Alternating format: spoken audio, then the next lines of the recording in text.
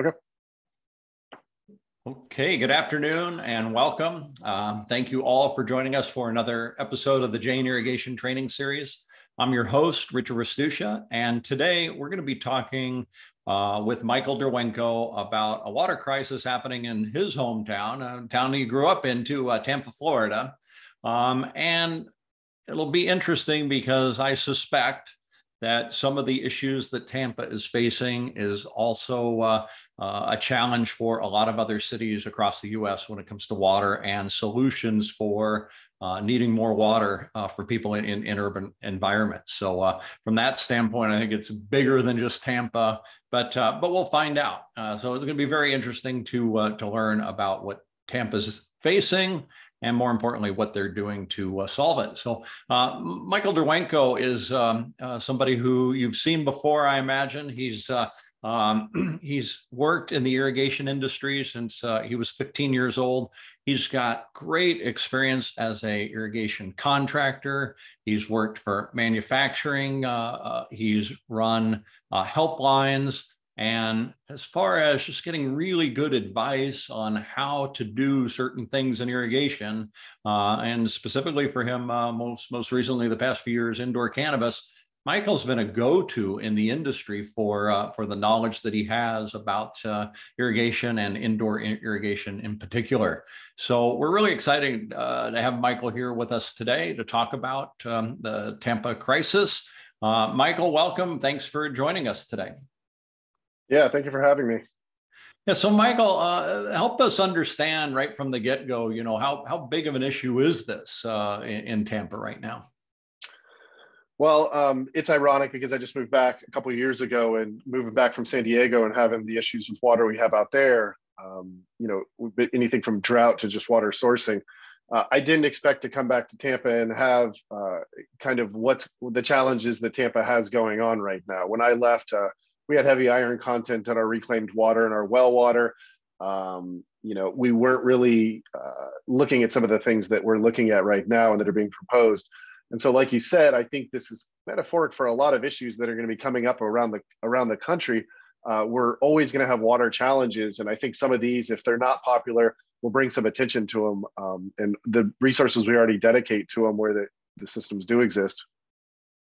Yeah, I think it's interesting, right? Because in Southern California, we're dealing with drought. I don't really think of Florida as a place that has drought. I think it rains very regularly there. It is why I'm so happy that our smart controllers measure actual rainfall and then adjust irrigation schedules based on the rainfall. And I always think Florida is a great place to use that. But nevertheless, there's other problems that occur in any water delivery area.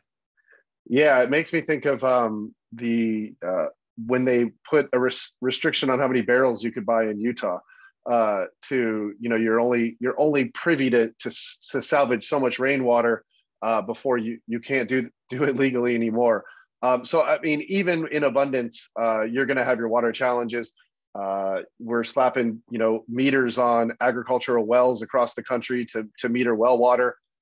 So I mean, just because there's an abundance of water doesn't mean you're going to have potentially displacement issues or toxicity issues.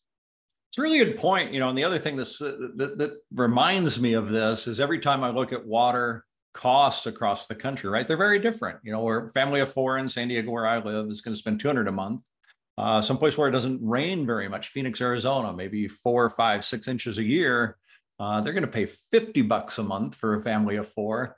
And then places in the Carolinas, the East Coast, the Northeast, Boston, very expensive there too. So water situation is very regional. We see it in a lot of different ways. Yeah, coming from irrigation, a lot of what we use water on is not necessarily for primary use. It's for ornamental, and we see how wasteful that can be. So, if we could rope that in, that'll help substantially. But you've always said that if the only way to get people to stop using water is to raise prices on water or charge more for it. So I think, hopefully we can avoid that. So there are solutions, but we're trying to avoid the more costly ones. Yeah. Okay, great. Well, listen, I'm excited to get into it. Yeah, so I put the title in, the crisis, because every form of crisis is different. And as I said, I wasn't expecting to move back to Tampa and hear so much about this. What we've deemed it here in Tampa is the Pure Water Project. This is something that across the country is going on. There's different ordinances and laws going into place to make sure, that we're doing things as naturally as possible. We're not disrupting estuaries where we don't have to. We're not adding toxicity levels to places we don't have to. So in Tampa in particular, we have a waterway that a lot of our city basically the river is cutting right through our city. And in this first slide, as you can see, I put some facts up about it. It's the river snaking through the middle of the image on the satellite image on the left, that ends at the triangular space on the bottom right here. And that triangle is what you see in this image right here. So I'm looking south in this image.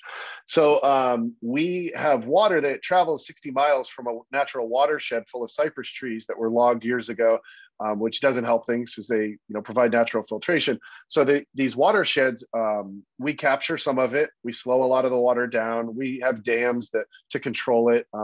We have a bypass that you can see in this satellite image for times of heavy rain, to make sure that the river doesn't get too high and infringe on the floodplains. So there's a combination of water challenges here. We're trying to reroute water, more so certain times of the year, less so other times of the year. And then on top of that, we also produce a lot of wastewater that we need to displace and we need to get rid of.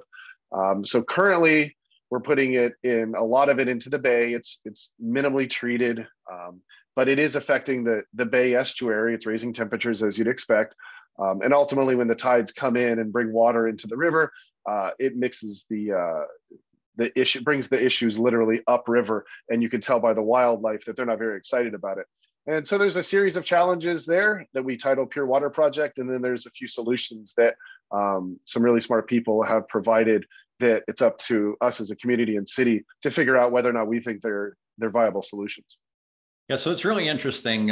You raised a new level of question for me. Mostly when I meet people, I'll ask them, do you know where your water comes from? And very few people know that answer. And then how much does your water cost? They don't know that either. And now I've got a new question. Where does your water go after you use it? Because this is a very important question that most people just don't know. Yeah, and when you're paying $8 or $10 a month for water, and your bill is $60, it makes you notice where it's going, because you're not paying for the clean water as much as you're paying to get the old water out and clean it. So I guess in so many words, it's the same thing, but you're getting billed on the back end basically. And so when you break the bill down and your bill is $8 to $10, not like Southern California, there's a lot of money going towards the process. And you just want to make sure that money is going towards the right process and potentially the right solutions. So this next slide, like I said, it's deemed Pure Water Project. This is actually, from what we've read, kind of popular across the country, that they deem it a Pure Water Project in most instances where there's some, either capacity issues, cleanliness issues, or displacement issues, or the horrible term of toilet to tap. But that is just one granular aspect of this program, or this report that was done. The report in particular was the city hired a company called NWRI out of California, and they came back with some challenges that they see that Tampa is going to face over the next 10 to 15 years. Some of them are a ticking clock, some of them are more organic. And then they provided some solutions and some budgets for those solutions, which we won't get too far into the budget, but as you can imagine, there's some very expensive options out there. Yeah, so it made me study about this too, and this whole concept of pure water projects, right? They exist in a lot of cities across the US, including San Diego, where I live. And right now our goal is to, by 2036, have about a third of our water reclaimed and reused and recycled, our wastewater. So I do see this as a moving trend. I actually found that there's over 500 cities across the country that are already doing this. Yeah, and so I'm definitely interested in looking into those more. I know some of the other policymakers in Tampa are as well. The solutions that the scientists are providing are here in the bottom right corner. Anything from pumping water and recharging aquifers that already exist, adding it back to the river, which is basically upriver before our dam, where we pull water from to treat and drink. Sending it to another utility, injecting it deep into the ground, treating it so you can actually drink it, or once again, using it for healthy river flows as opposed to treating it and drinking from it, but just to make sure. We have a spring upriver called Sulphur Springs. The aquifer itself is on the brink of substantial salinity intrusion, and it's just kind of getting tapped out. We don't want to have a reliance on it for too much longer. And so what's going to happen is our river flow is slowly going to impede. In doing so, we're going to threaten wildlife and estuaries down the river. So they've talked about taking this barely treated water and putting it back into the river, which is obviously something that people are concerned about. Yeah, and I guess that's the issue right there, right? Is the how much it's treated, right? One of the most popular cities in America, Las Vegas, almost all their wastewater is treated naturally. A good portion of it is treating that naturally and then commercially pumped back into Lake Mead for reuse. And that's one story, but I guess that is the controversy: how much treatment this wastewater gets.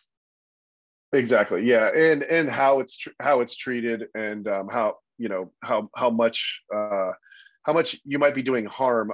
It makes me think back to a blog you wrote one time about recycled plastics and how many times a Starbucks cup can be recycled. Well, we know the same is true with soil. You can only till soil so many times before the nutrients are drained out of it. The same is true with water. Is you can't just keep treating water over and over and over and have this expectation that it's going to have what you need for life to thrive around it.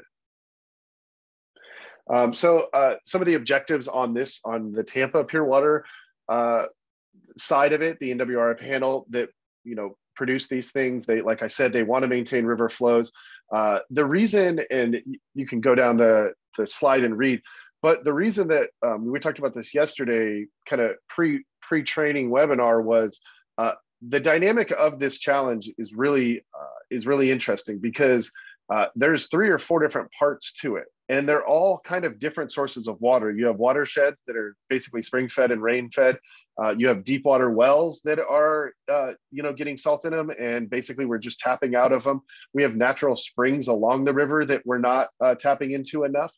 And then, like you said, how much can you treat the water and how do you treat the water? That's a lot of complex problems and challenges around water in a single city. And in California, the water comes in one way, and if we don't use it, you pump it into the ocean or you put it in reservoirs, or you want it to rain more. The drought is, I don't want to say it's simple, but the dynamic is a little less than what this is in my mind. And that's the complexity, and that's why I think it's such a hot button topic here in Tampa, is because there's not really any perfect solutions. We could spend a lot of money and raise taxes substantially and start using very fancy filter systems, but nobody wants to do that. And so we have to come up with solutions, on a dime. And then some of them actually are based on a date, an actual law in Florida where by 2032, we have to stop pumping anything into groundwater reservoirs or back into rivers. So we've got to figure out a way to do something with this old water. So Mike, I had a question coming in on the previous slide from one of our viewers, and they're asking who decided to use the NWRI panel? Yeah. I would have to assume city council signed off on it at one level. Maybe the city's office would have brought it up. We're an elected mayor's city, so mayor's going to bring up, just like she does the budget, she brings it up, council reviews it, opens it for public opinion, and whether or not they wanted to choose them, I think it was probably more that most people just wanted to make sure that it was a third party qualified. And knowing anyone that lives in Tampa knows the current dynamic of our city council and our mayor, they probably wanted it. They wanted the jury to be as far away as possible on this. So they found experts in California.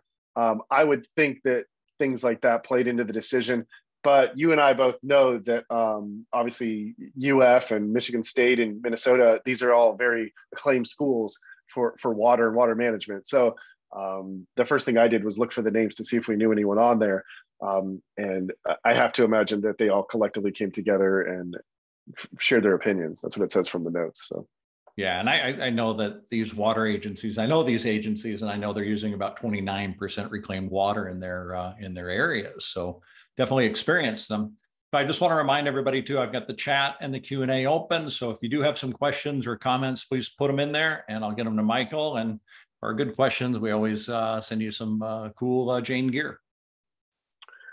Yeah, and so some of the options that came up in the NWRI report for Pure is this is how we could potentially get rid of the wastewater. And so, as you mentioned, we could raise PFAS levels and do a lot of things to the water and overly treat it. These are some of the more, I would say, natural solutions, minus the second from bottom, that they've provided. These are all obviously open to interpretation. Everybody has their kind of their different views of how we would do this, what it would cost to do it, the infrastructure necessary to use these as solutions. So we're having to play this out right now, and basically we're at a standstill where it's either going to we have to get more testing done to see what doesn't happen. We're paying almost $1 million to just sit around and run tests to see what doesn't happen if we don't do anything, and so that's obviously creating some frustration in the city as well. So recharging a well, I was not very familiar with this. I'm from Texas. I spent a lot of time in California, and I grew up in Florida, putting hiring, subcontracting somebody to drill a well. I put a pump on the top, and learned wells that way. I did not know you could pump water back into the ground to refill aquifers. I have to be right up front about that. I did some research on it, and it turns out Tampa we're already doing it in the county in 2 different places. So it's not new to our systems, which you're led to believe that it's a horrible way to do it. I mean, you're putting treated water back into an aquifer of clean water and hoping that Mother Nature mixes it together, and by the next time it comes to the surface, it's cleaner than it was when you put it into the ground. This goes back to the contamination levels that we talked about earlier. But the message I want to drive home is that this is not a new science to the area. This is already being done in 2 different places.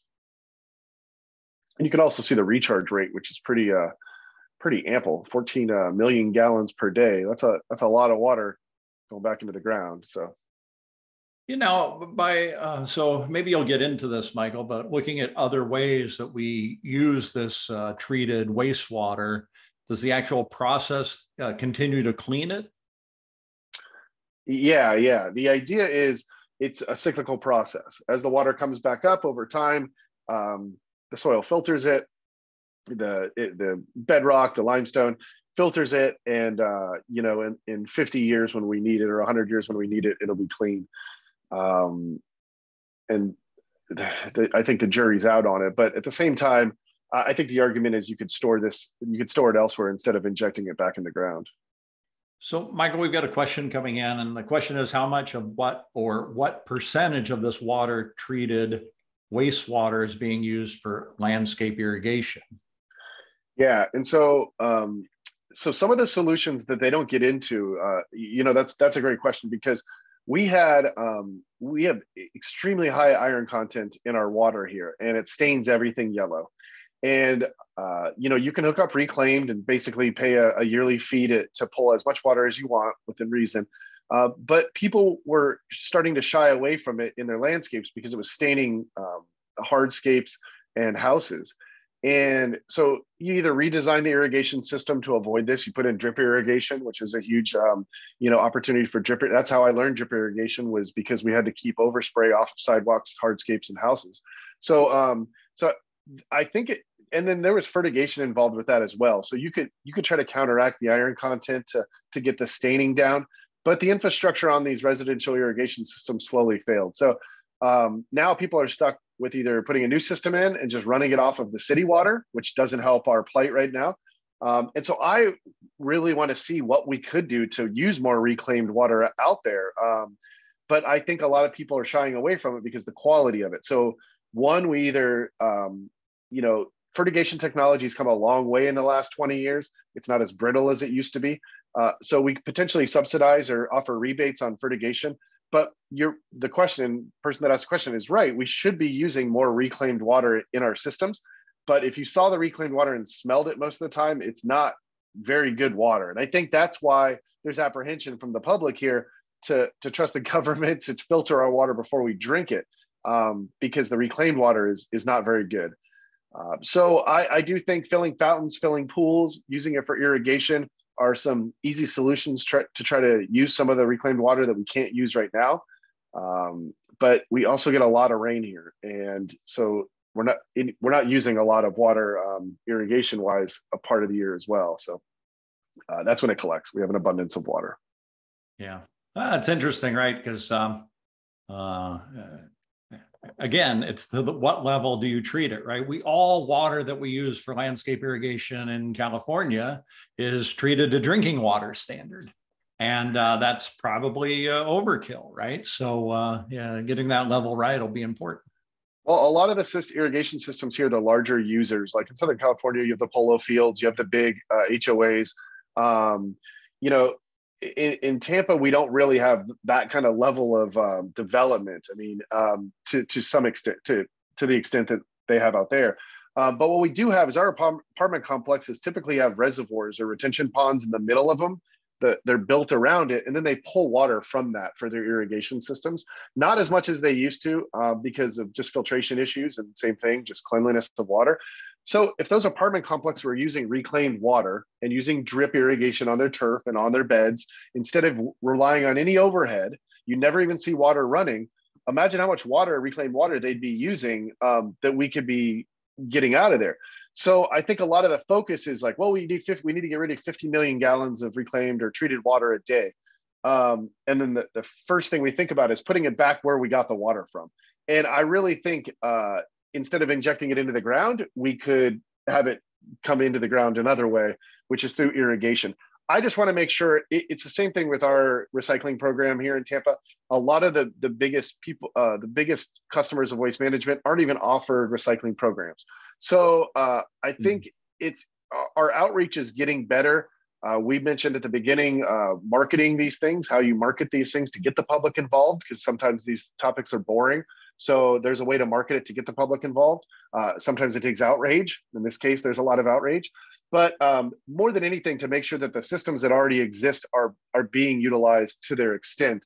And I do not think reclaimed water is being used to its extent here in Tampa. I would say that there's not a lot of people in Tampa probably have this weird dynamic of knowledge that I have on irrigation and from the ag side and residential side, and grew up here and is familiar with all of this. So there's a workshop coming up tomorrow, actually, that I plan on attending to try to work with them and hopefully provide some solutions to them. But I think displacing reclaimed water is going to help us big time. Yeah, well, and you're right. You have a very unique perspective that most people don't have. Yeah, and so we talk about toilet to tap. We know you said at the beginning, Vegas does toilet to tap, correct? Recycled. I'm doing my marketing pitch right now. Definitely recycled water, yes. Okay, so recycled. So they basically mix all their wastewater, treat it equally, I guess, and then you can do whatever you want with it, is the idea? Yeah, and they pump it back into Lake Mead. Oh, into Lake Mead. Okay, and then they pull it from it when they need. Right, so they do a commercial filtration, but then they have natural filtration through an aquifer that takes it to Lake Mead. Okay, so similar to ours, except instead of a lake, it's a river, and it's a river that opens and closes basically all the time. So while there is a reservoir, we call it the Upper Hillsborough River Reservoir, while we do store water up there, it is being released into the estuary as well, which is, I guess, similar to Lake Mead. Lake Mead overflows, or is the Hoover Dam on Lake Mead? Hoover Dam is on Lake Powell. Lake Powell, okay. So I assume there's ways to raise and lower water levels in Lake Mead if they wanted to. Yeah, definitely. Okay, yeah. So that's basically what we're doing here. So the the way that we treat the water to be able to drink is not overly complex. You either do it with a series of membranes and filters for the larger bits and pieces, and then it comes down to some form of a chemical balance. And some of the apprehension from the public is the chemical balance, the chemicals that we introduce into the water and the rates that we're doing it, because the speed in which we need to take wastewater and make it drinkable or make it usable in any other form is very, very large. And as we know with desal plants, there is a lack of efficiency to them. When you're running water through an RO system or through very high pressure membranes, it does take time. And that's why the desal plant, I think when we got our tour, this isn't an immediate process. There's a treating of the water that slows it down. And that treatment costs money. Every second that goes by, running all those machines costs money, requires infrastructure. So there are ways to do it, but we don't have $3 or $4 billion to invest into filtration that doesn't require some form of chemical treatment. So in the meantime, the short-term answer is to introduce chemicals into it, whether or not be chlorine, fluorine, or anything else. And there are tests that are constantly being done and sent off to a third party to make sure that they're accurate. In the bottom left here, you can see that I mentioned some of these tests that happen. There are considerable amounts of tests going on. Part of the new peer program is actually additional testing and more testing, and more precise testing. So we'll learn more about the water in this process as well, which obviously goes into the cost of infrastructure. Yeah, and Michael, I stand corrected. You were correct. Lake Mead does have Hoover Dam, and Glen Canyon Dam is on Lake Powell. So you had that right. Okay, yeah. So they open and close it when they need water. And so we obviously have some resilience. We actually do get drought, just like Texas. It does rain a lot, but we do get drought, because when you have this expectation for water and rain so often, drought comes very quickly when you don't have a resource you're used to. So we do have some resiliency issues. This leads to the low river flow, which creates very bad things for our river. We get red tide. It doesn't really go too far up into our river, but the way we're able to fight red tide from coming too far up the river is to keep those river flows pushing it out and keeping it past the bay. So if you slow that down, obviously the tides is going to bring in bad things that are going to affect the estuary. So we want to make sure that we don't let the river get too low. Right now, we're very reliant on Sulphur Springs for some of our water table. And like we said, we're going to have some issues with that soon. So that's more of a natural issue. The displacement of the wastewater is not necessarily a government issue. They are mandating it, but it's a step in the right direction. It is a process that needs to be refined, and hopefully the state will throw us some money when it comes time to do whatever we decide to do. Some additional solutions. So we have an area called Armature Works, and before the call, we mentioned other cities across the country, like Columbus, like Austin, even Denver has a little river running through it. A lot of tourism is based around rivers, and a lot of cities are facing the same thing. I know the river in Columbus is not very clean as well. The Ohio River it is not the cleanest river, or the Mississippi. So a lot of our rivers have issues, and we could do a whole nother webinar on the Mississippi and how we cooked it, with corn subsidies and whatnot.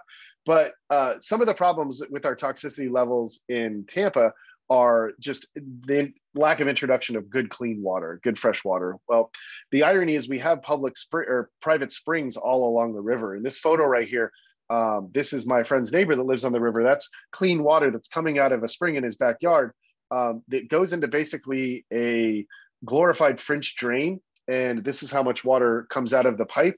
It's running upriver. I know the infrastructure is not there. It's just leading into the backyard. I've never seen healthier oak trees.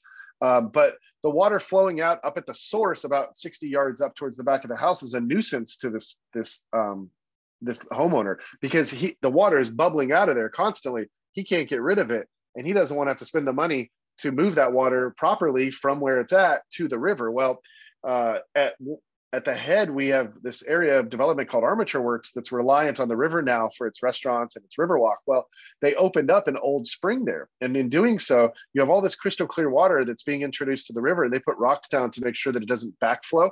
And now there's fish, there's manatees, there's dolphins, there's all this new wildlife coming up there, because it immediately lowers toxicity levels, even if it's at a precision level where it's just right there. if you have these springs going all the way up the river and people aren't utilizing the water, just like we joked about the 50-gallon barrels in Utah trapping water, this seems like an easy subsidy or easy rebate to allow these people to open up these springs and at no cost of their own, to maximize that resource before we start worrying about any of these other solutions. This seems like something there. It's already a burden to a lot of homeowners because they don't know what to do with this water. Why not streamline this process and kill two birds with one stone in so many? So this isn't unique to just this one resident. There's other residents that have these springs popping up. Yeah, this used to be all cattle land, so a lot of them had wells on them that were pulling from the aquifers below, and they either abandoned them, or some of these are springs that have just made their way up. Throughout Tampa, there's little parks with a little fountain, and it doesn't look like clean water. A lot of the nicer, but it's constantly being fed water, and then there's an overflow. And so when we did a litter cleanup along the river, there's pipes, and you'll just see water draining out of them. You're like, what is all that water? It hasn't rained. It's coming out of the sewers. Well, a lot of those springs, they just drain into the sewers, and then it comes out into the river. So naturally, this is already happening, but I'm already aware. I know about half a dozen springs that reside, if not in people's backyards, in public land that is just kind of where mangroves and stuff are growing, and they're just not routed properly because the lack of infrastructure. I think this would be an easy program and something very nice to market by the city to try to free it up. Not to mention the homeowner now has nice clean water going into the river behind him. I've seen manatees when I'm fishing here come up and drink right out of that pipe. Huh. So they like that clean water. They know where to go.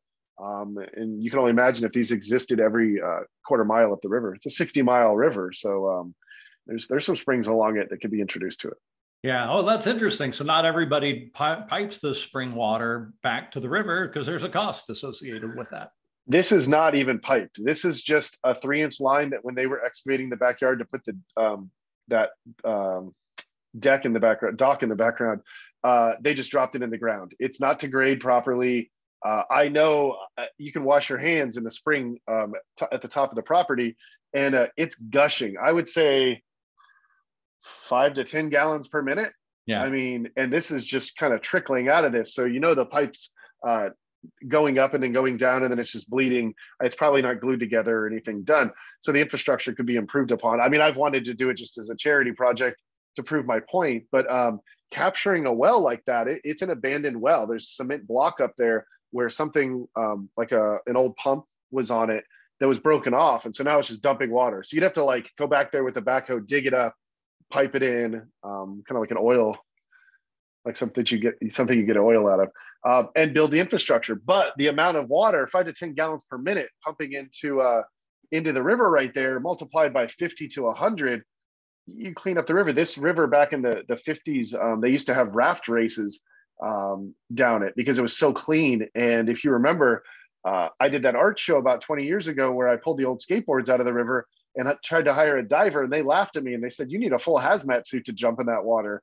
Wow. And a couple of Super Bowls and Stanley Cups, and now people are excited. They go swimming in it. But that water is not any cleaner than it's been for years. And the only thing we can do to fight it is try to introduce some clean water to it. And this one just seems like an easy solution. Some of the more complex solutions I listed as well. Like we said, treating the iron, the introduction of nutrients to irrigation systems in California is used all the time. If you're a big HOA, fertigation is it's a must. It's too hard to distribute that much fertilizer. The personnel doesn't exist to treat miles and miles of hedges. And so the only way to truly treat properties that large is through fertigation. Well, the technology has come a long way. And I think if we could package this and sell it or give deals on water softeners, I know that sounds crazy, but somehow pass this along to the residents that can afford to treat it instead of just taxing everybody across the board. Maybe that's just kind of getting these are low hanging fruit, not end all silver bullets. But I think if the city, collectively was aware that we had a water crisis like we do, I know I would focus on it more. I would, I use drip irrigation, but I already have, tankless water heaters, things like that. And so just these are some short-term solutions. Yeah, that's a great point, right? It's going to take a lot of different solutions to add up to a great solution, and all those are great recommendations. And as we know with tier pricing, I know we're tight on time, but with tier pricing of water, what happens is when people fill their pools up here, and I have friends that own pool cleaning businesses, I'd actually have to talk to them about the science of reclaimed water in a pool and then treating it. I would think when you put a bunch of chlorine tablets in it, to some extent, it would clean the water. But that throws people a couple times a year into another tier, if not the top tier, where your water goes from $60 a month to $400 a month. And so, maybe instead of charging those people that much more to fill their pool, there could be some form of a program where when you're trying to fill your pool, a truck shows up, dumps a bunch of water in it, 2 or 3 trucks. I would think that at $300 for a water bill, maybe there's something there and advantageous for our cause. Right. Like you say, another solution. And lastly, I wanted to end it. Like I said, a lot of cities are promoting tourism around their waterways. We have a beautiful river walk that extends up the best part of the river, which is down through downtown. It connects where our hockey team plays all the way to a kind of a collective of restaurants and whatnot. This was not here when I moved away 12 years ago. It's come a long way. They're definitely using it. The speed in which this city is growing, I think, is inherent to the outside and outdoor areas that are being created, the river walks. We're not right now creating too many new parks in this city, but what we are doing is we're maximizing or capitalizing on our waterway. And I think it's really just a shame to do that and not focus on some of the challenges we have with that water that looks so great, but can smell so bad. And so I included a couple of photos here along the river walk, kind of showing how it's centralized around our downtown. Yeah, it looks beautiful. I'm wondering when you're going to invite me out. Yeah, well, not in August, but in the spring and after Thanksgiving. It's beautiful here. We're in the process of connecting a lot of these. We have a mobility program here in Tampa, so we're in the process over the next 5 to 10 years of connecting, kind of like Minnesota has their whole bike path underground. We're going to have this big 6 to 8 mile loop that's going to loop all around the city of Tampa with very little safety issues. And so we suspect 500,000 new people are going to be moving to this state in the next 5 to 10 years. And so they're going to need something to do. And it all kind of stems around water. And I think a lot of what we do stems around water. And so I don't think this was too far out of right field for this audience. Yeah, no, I love it. Really taking advantage of the natural beauty, the natural resources there, get people outside, get them exercising, talking to each other. What a great draw for Tampa, that's for sure. Right. And so, as I said at the top of the hour, I will not admit I'm no water scientist, but what I do know a lot about is the distribution of water and, how to filter water and the efficiencies of water. And so hopefully this plays into what we talked about today and more of a knowledge base for people to understand that there are crises out there beyond lack of rain and,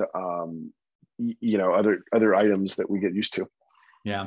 Well, great job, Michael. Thank you so much for presenting this. Just want to confirm if anybody has additional questions or wants some help talking about this, they can reach out to you at this email address, or that is your Twitter. And is that your Instagram handle also?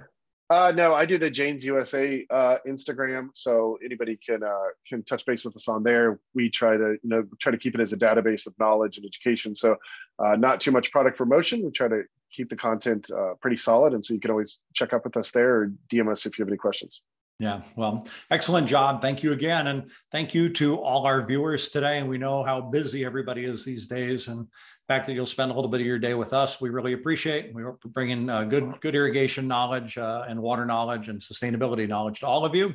Remember, you can view all our trainings at jainsusa.com/trainings, or wherever you listen to your favorite podcast. We extract the audio out of this, we put it on podcasts, and it really gets me excited to think people are out working and learning at the same time. What a great combination.